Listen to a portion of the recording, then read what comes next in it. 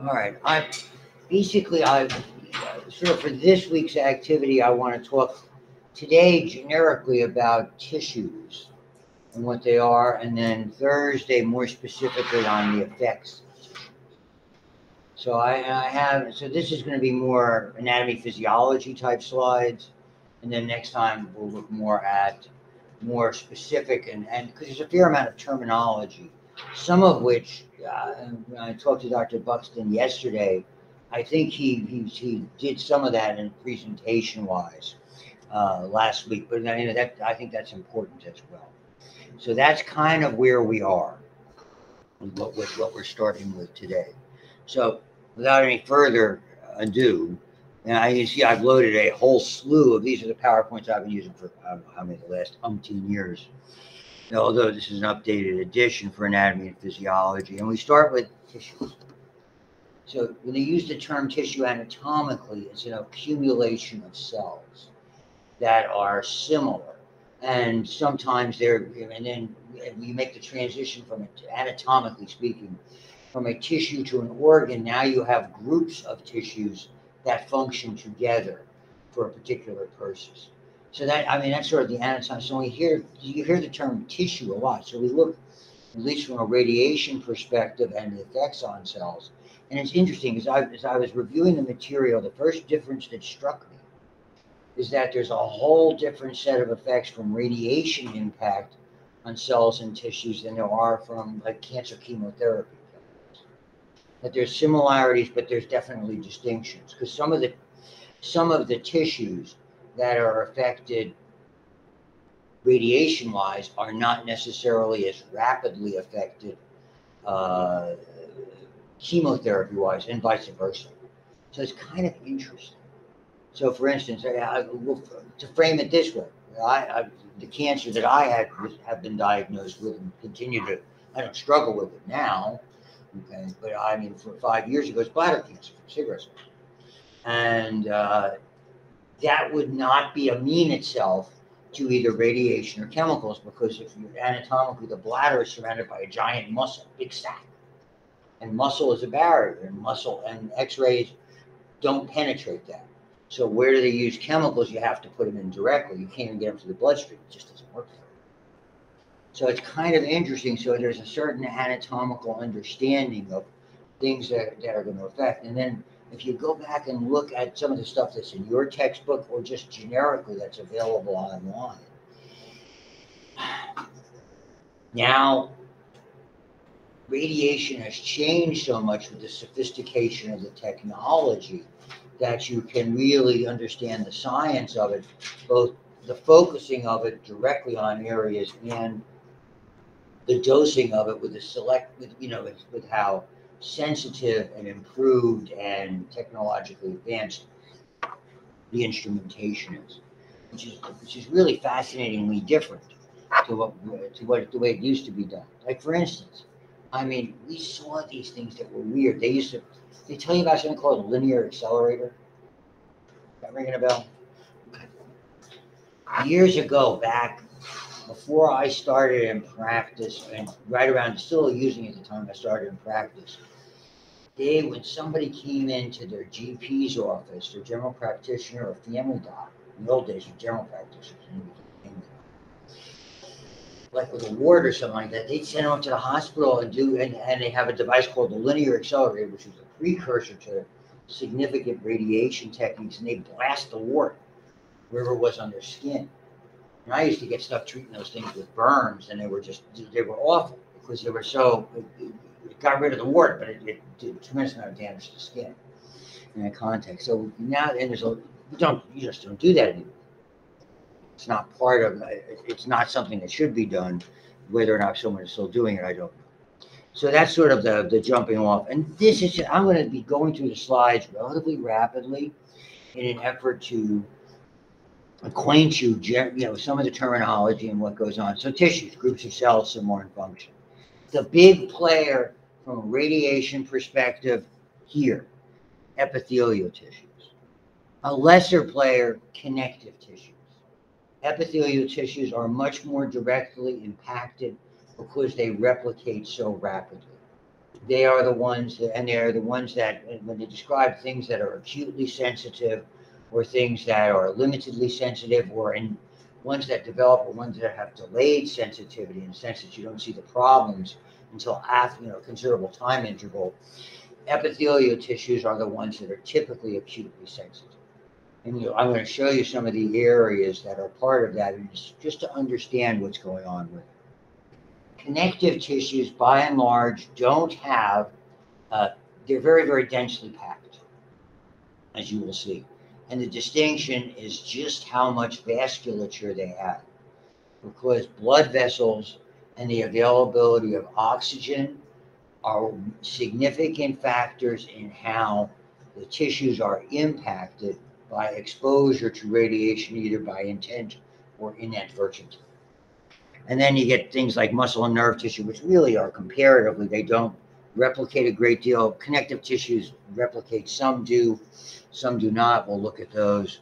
And then muscle and nervous tissue, which really do not very much, and they're relatively insulated from the effects of radiation. And they're just showing you where they're located, and this is how you look at it. It gives you an idea. Very useful micrographs that show you how elaborate these tissues are. And so they're using the comparison of a transmission micrograph or electron microscope basically kind of gives you the inner amounts that are there, where scanning kind of gives you a three-dimensional view. What you're looking at there is something that's called cilia. Familiar with those? No? Yes or no? We'll be fine. Shake head. Have you heard about cilia before? Good. You should have. Okay. So what happens with ciliated cells? Are those going to be damaged by exposure to radiation? And the answer is yes, significantly so. Those are the ones that are the respiratory linings that are there. So to me, the classic example that of the patients I treated over the years who had to have radiation, let's say for lymphoma or something along those lines, which was for Hodgkin's disease treatment of choice. Okay, sore throat. Because those shed and it damaged those particular. They're very interesting. Let's take a look at them. Those lining cells. Those are called cilia. They're really part of the cell. They're not like hairs that stick out. They really are just extensions of the cell that are covered in membrane. And so these are the ones that we'll look at, these lining tissues specifically, and the ones that are located, whatever I can get to in the time we have allotted this morning. So they're on a line, and they're lining. That's what they do, internal and external surfaces. They're part of glandular tissue, and what makes glandular tissue so sensitive is glandular tissue has a tremendous amount of blood supply. That's what makes glands glands. Most of those glands either are fairly closely exposed to the surface or to the lining, or are invested with a tremendous amount of blood vessels. So then you can affect the blood supply, and they have a lot of oxygen, and oxygen sort of accelerates the deteriorative process that goes on with exposure to radiation. And they have a variety of roles. And some of these don't really impact what you're looking at. And you can go through all these things. It's interesting that their blood supply is indirect. So it's kind of what's underneath it. Okay. Generally you'll find them laying very, very close to a very elaborate blood supply. And that's kind of why, even though by definition they don't have their own blood supply, they replicate very, very rapidly. So they're really noted for anything called regeneration. And you can take a look at this. So this would be just like a typical lining. You see how elongated that cell is down the way. You'll take a look at this. This is particularly relevant to the digestive area. This is called a brush border. You see how it kind of looks a little fuzzy if you look at the micrograph that's up there, and this is all blood supply underneath it. So take a look at that. That's gastrointestinal, and how they're held together is not a big deal. But what they are is they're attached and fairly well with a sheet of proteins called a basal membrane or basal lamina, which just means a lining. And that overlies really in the area where there's a lot of capillaries, tiny blood vessels that produce a lot of nutrition and particularly a lot of oxygen. So, and the difference between cancerous cells don't have that containment. They do have a lot of blood supply, but they aren't well contained comparatively, and they penetrate and things like that. So let's see if I can get you, not so much about regeneration, different kinds. And the illustrations are good. This is what we see lining a blood vessel. This is what you see lining the exterior of your lung or the exterior of your heart. It's smooth, it's soft.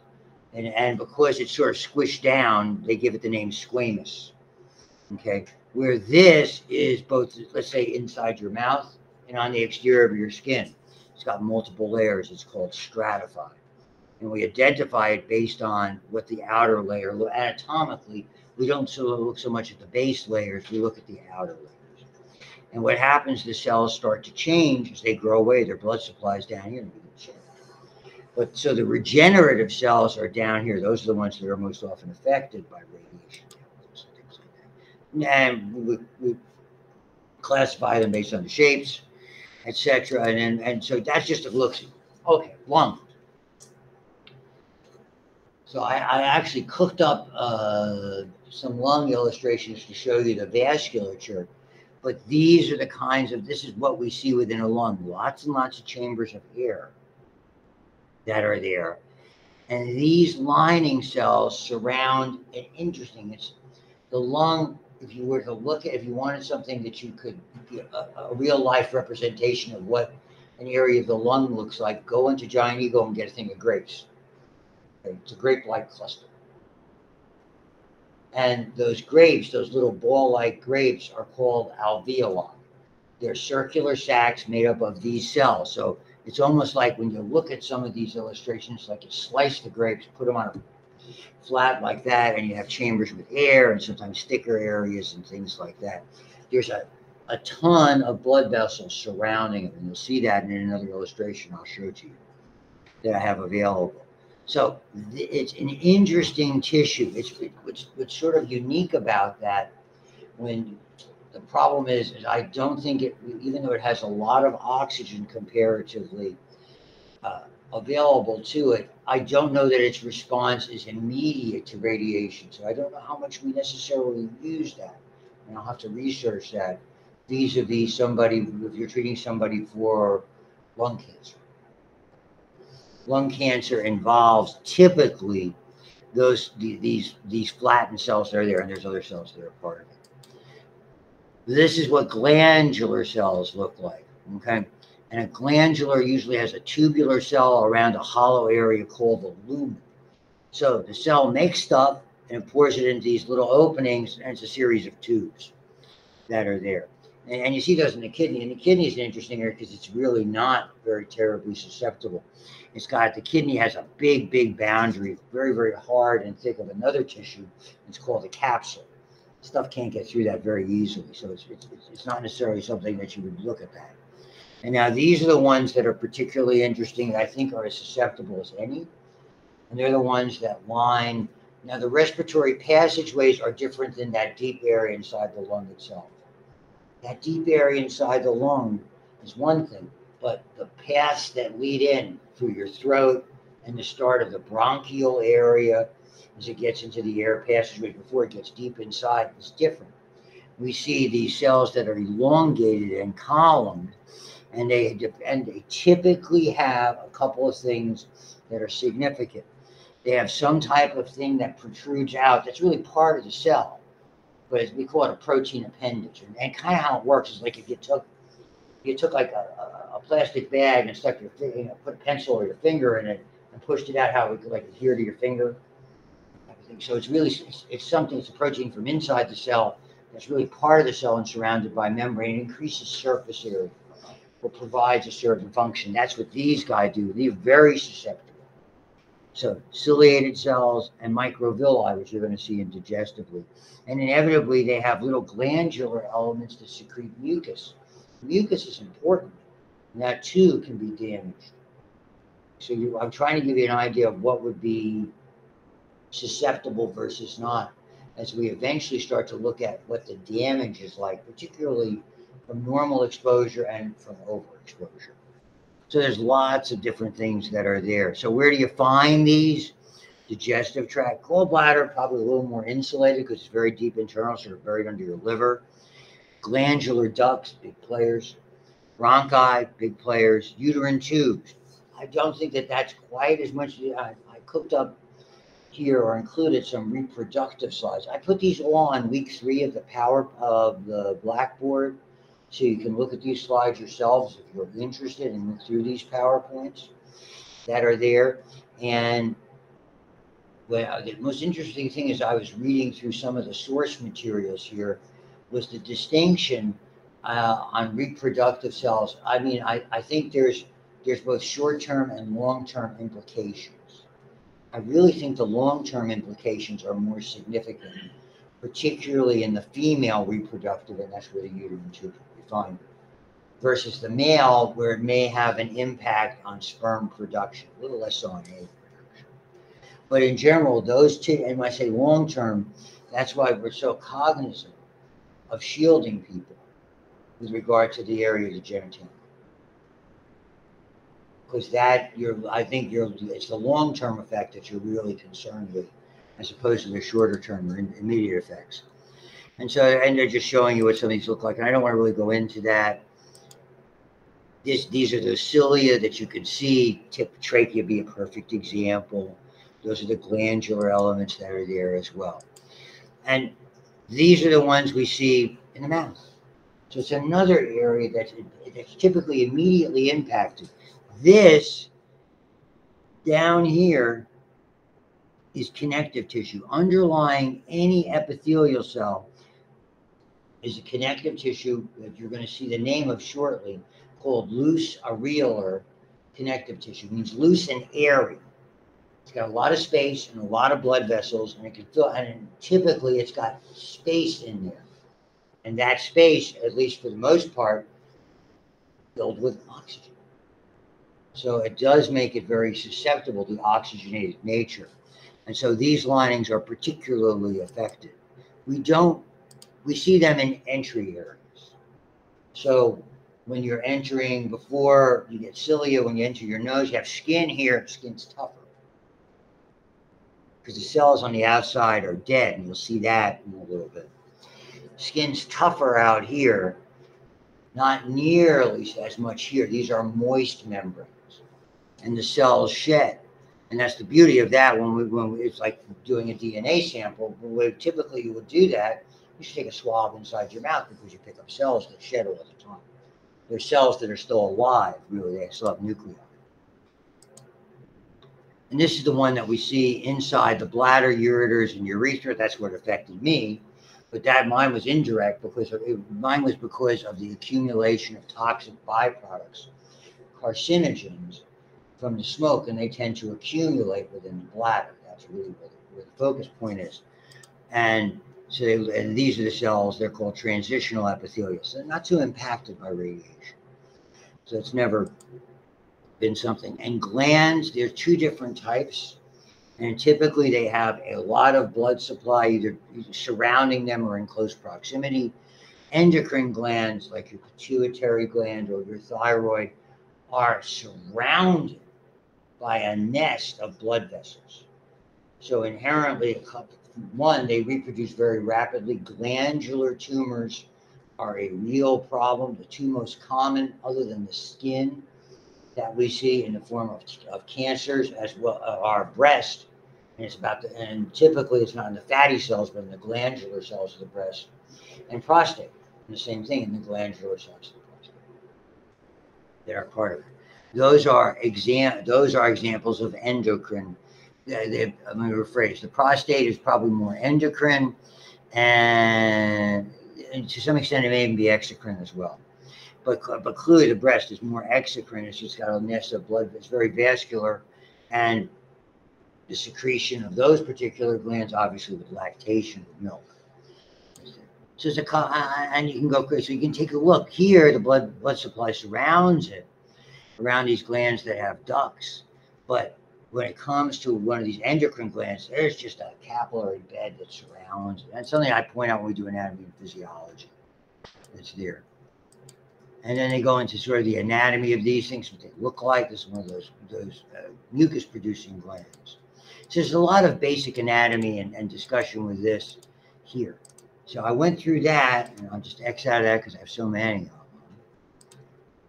And I go over to here, and this is when we actually start to look at the different tissues that are there. The tissues are not quite as problematic because as you get more organized tissue and more tissue that has differentiated, and that's such an important word, where the cells are no longer actively reproducing or they go into a mode where they're not. It's like, for instance, what I loaded here, I didn't put bone. Okay. The part of the bone that's the problem is deep inside. It's called the bone marrow. Okay. The bone itself is basically just is connective tissue filled with calcium. It's very much different. It's got a lot of blood supply, but we rarely see problems associated. It's pretty resistant to radiation. So there's also, and this is what we do in anatomy and physiology, there's all sorts of classifications. And as you look at them, okay, and like I said, I don't want to go through all of it, but I would teach in anatomy and physiology and all the construction parts of it. But what it has that's significant, it's got a lot of fibers. The more fibers that you have, okay, typically the less room for blood supply, the less room for oxygen. So when the more fibers we have a word for it, we call it dense rather than loose.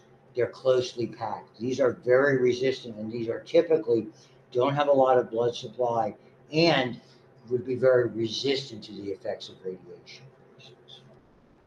that are there. The interesting part in the areas surrounding and in some of the looser tissues, you have a lot of these that are called blast cells. So the suffix we use in anatomy is we call sites and blasts. Site is mature and less active. Blasts are immature and very active. They're the ones that are most susceptible. Things like that. They are part of they become active when there's damage. From what other means, whether physical or traumatic or chemical means, they become active. So what happens when you get a cut or something like that, or a scrape of your skin?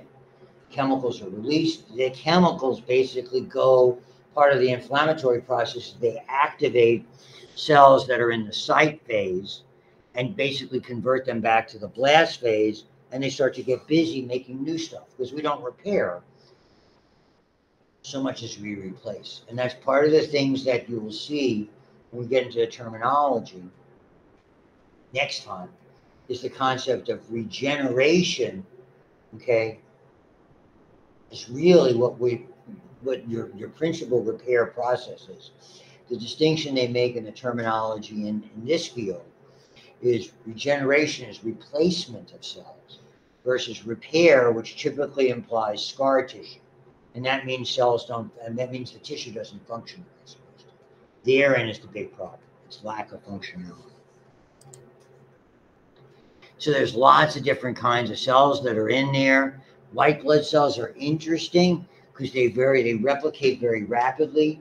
The ones that are most susceptible outside of the bone marrow, lymphocytes, they all have different sort of replacement rates. And lymphocytes are pretty fast. I think that's the underlying feature that's not necessarily clearly understood that are there. And this is what it looks like. This is that loose areal or connective tissue. Lots and lots of blood vessels in that. So the largest thing you see in there is a capillary. And then all this, and this is all that space. So when you're injured and something swells up, the air is replaced by water because fluids tend to extrude. Liquids tend to come out of the capillaries that are there, and lots of different cells.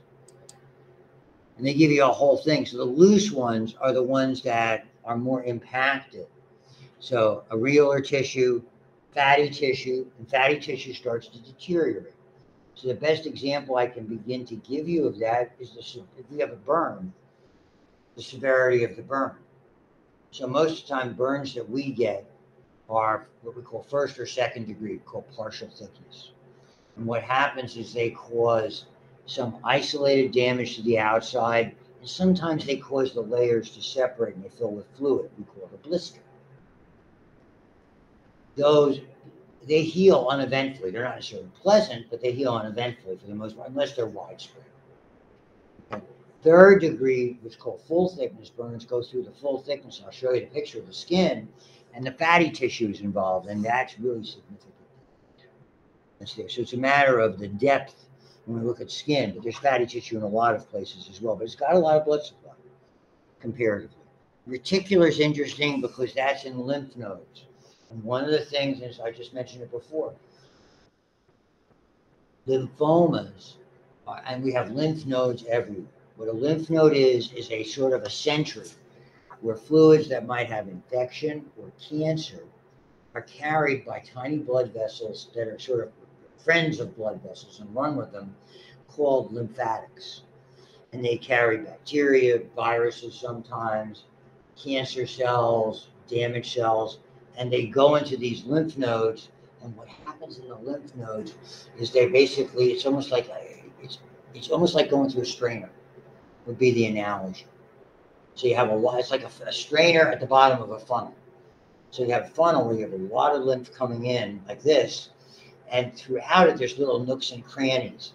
And what happens there is it's filled with lymphocytes. And again, those are very, very susceptible. So not only is that where the problems can sometimes develop, but also that's really one of the focus points when we treat them, like radiation. The most famous local example of having throat damage from a treatment for a lymphoma with radiation is one very prominent penguin named Mario Lemieux. So back in 1993, the Penguins had won their first 2 Stanley Cups, and right about I'm going to tell you relatively early in the season, or perhaps even in the preseason, he came up with a big announcement. There was a zillion people there, both the French press and the English press, where he had announced he had a family history of Hodgkin's, and he missed surely the first half of the season. By the time he came back, Penguins and by the time he came back, his major complaint was having a sore throat from the treatment, which is pretty much all radiation therapy that was employed, at least at that time, so almost 30 years ago. Unfortunately, they came back at the end of the season by winning 17 games consecutively and lost to the Islanders.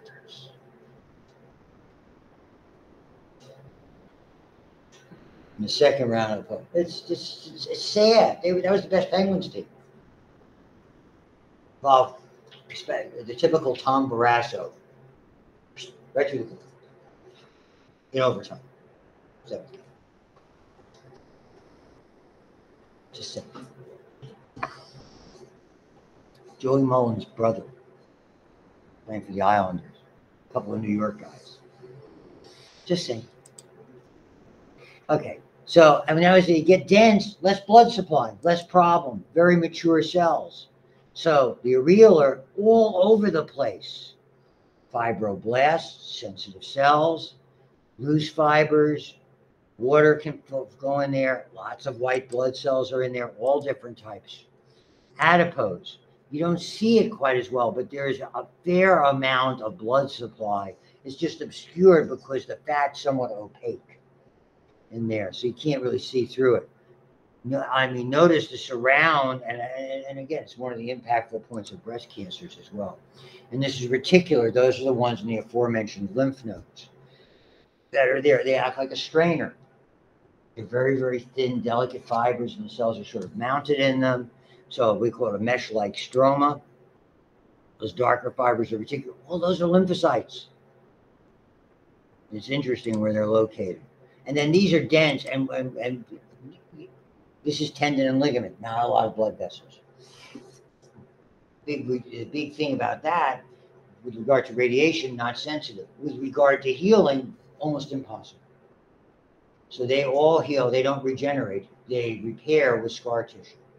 And they're not nearly as functional. So when someone tears a ligament, a lot of times, depending on the severity of the damage, and maybe the most famous of these is the anterior cruciate ligament, you end up grafting in something.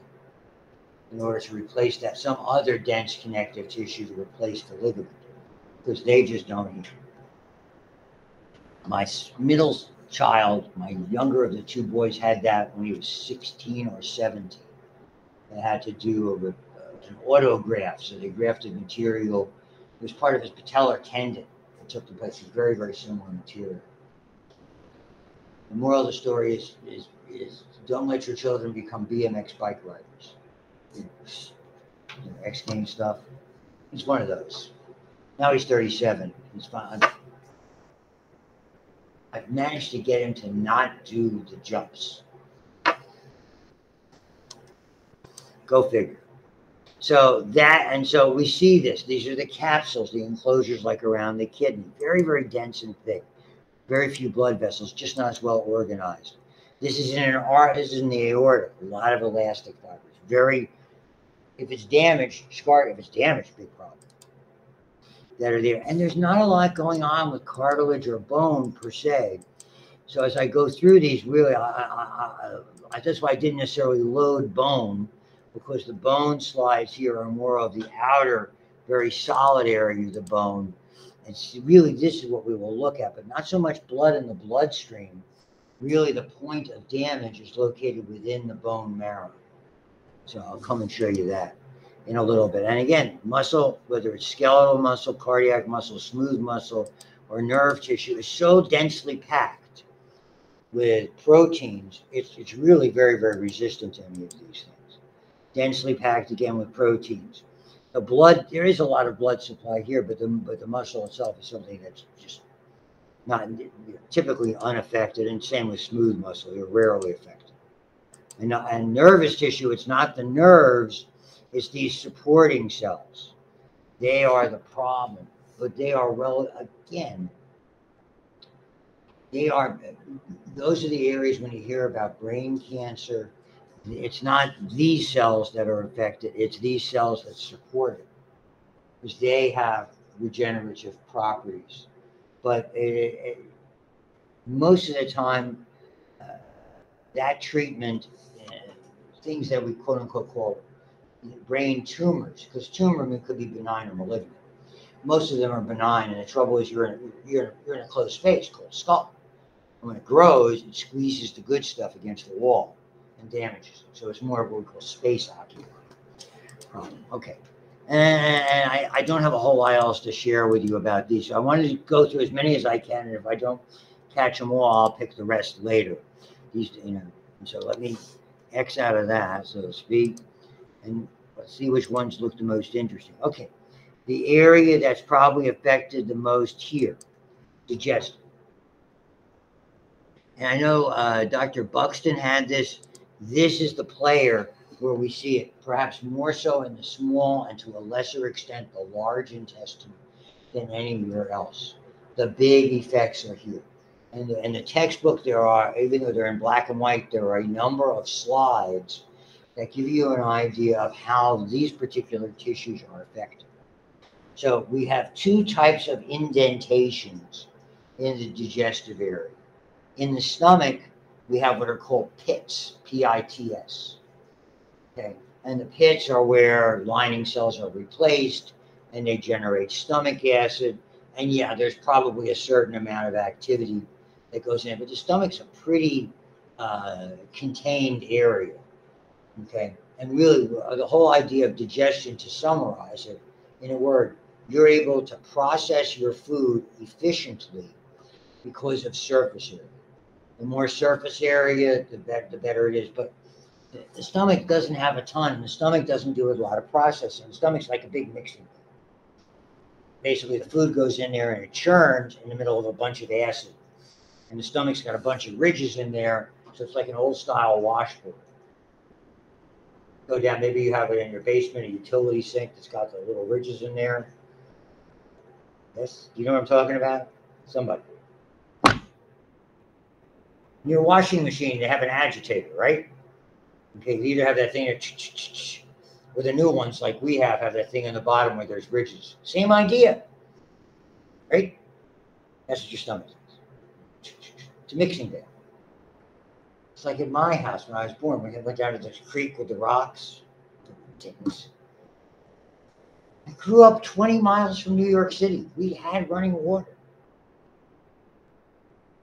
We had indoor plumbing. I know. It's very civilized. Please.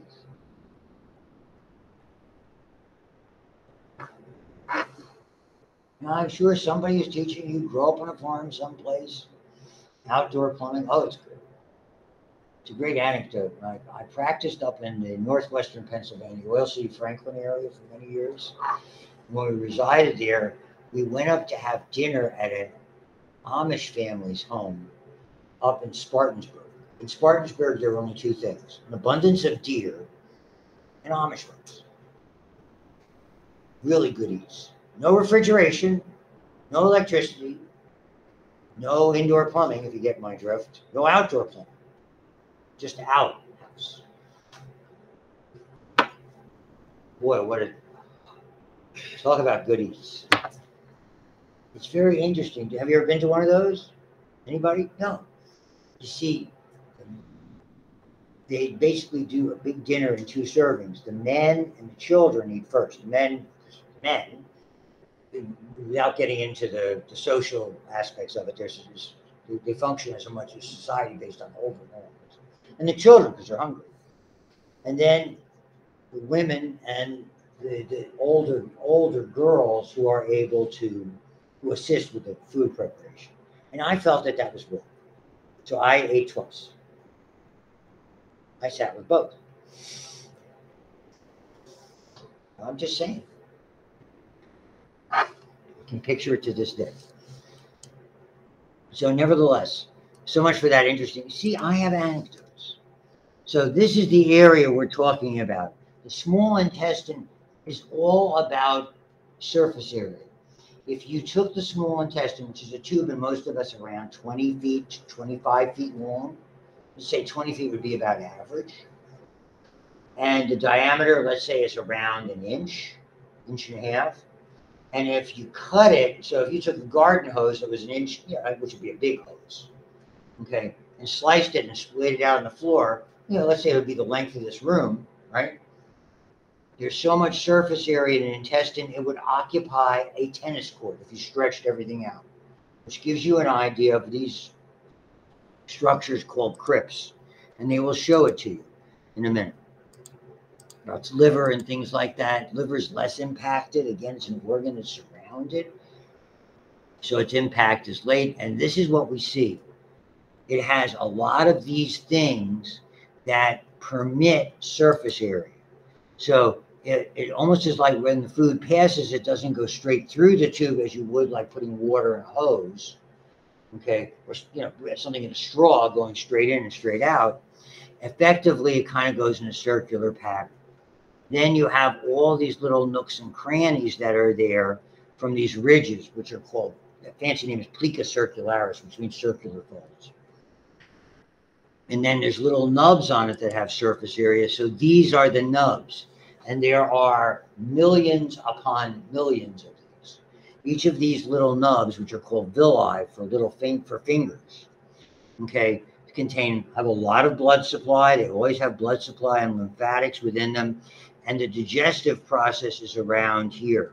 The area that's most susceptible are these. At the base of all of these fingers, here, are what are called intestinal crypts. And in your textbook, they use the older term because there's a proper name associated with them called crypts of Lieberklein. So it's a proper name, whoever, put that into medical journals back in the 1800s. This is where the new cells are generated.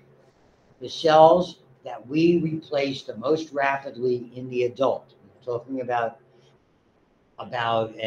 fetal or embryonic, but the cells that are replicated the most rapidly in the greatest number are the lining cells of the entire stomach, small and large intestine. They're replaced in total every 3 to 6 days. The ones that are the fastest are right here. This is the area that's most susceptible, and therefore creates the greatest problem with regard to its response to radiation acutely or initially. These are damaged. There's a very good black and white illustration to show what they're like before and after and how they disappear. So they are everywhere. It's the name that we typically call them now are intestinal crypts. There's that brush border I was showing you a little bit before. It's everywhere. So those cells are also affected. They have enzymes in them that'll do two things. One, they break apart, they finally break apart all the nutrients, and then they assist in the movement either into and processing or into and through the cells directly into the bloodstream. Busy area. It's a big problem people have. Nausea, vomiting, diarrhea, all those things directly related to this. Those are really, those, to me, from what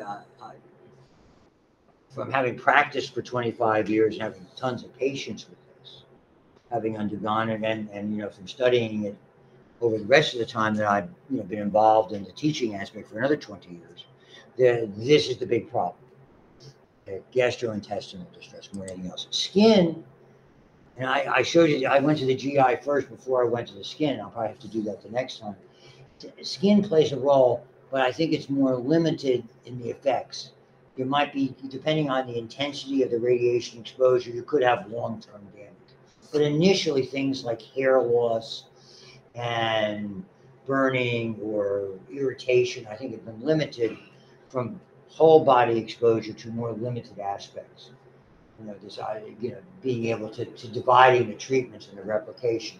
And part of that's why you divide the cycle with those lymphocytes and the white blood cells. And I didn't get to the bone marrow, but I'll try to show it to you next. But this is what they look like.